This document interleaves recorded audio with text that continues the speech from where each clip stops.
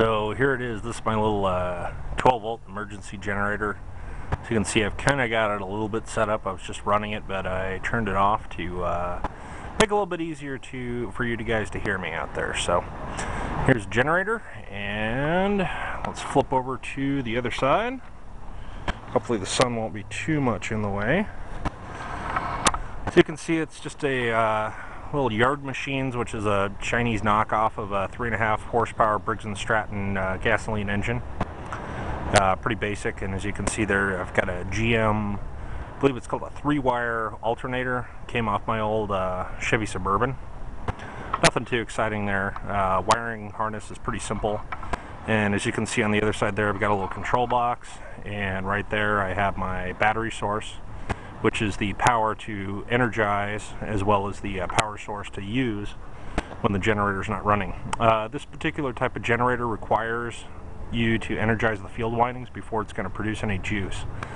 So unfortunately this battery is pretty dead because I haven't used it in quite a while, but let me go ahead and turn it on and we'll see if we can get it going for you. If not, I have a extra 35 amp hour gel cell right there, and I've got a little vacuum cleaner I use to clean out my tent when I go on camping trips. So let me go ahead and get it started.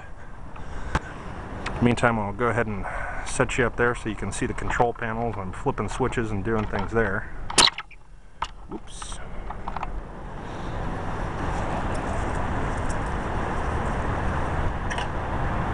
First thing to do is just flip it on.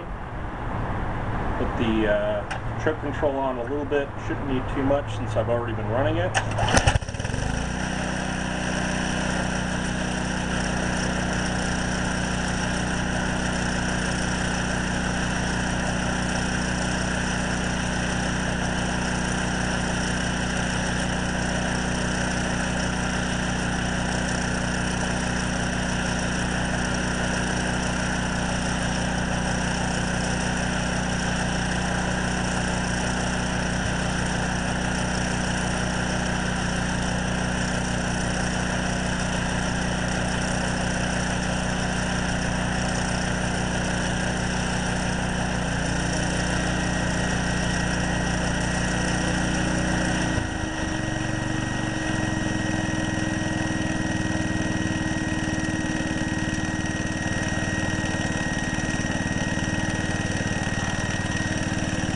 As you can see there, the top gauge is showing voltage.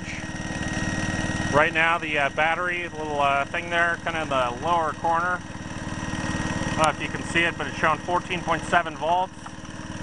And it looks like we're pulling about 10 amps out with the vacuum and the battery charging. So, and that was being energized at, I think, 10 something volts.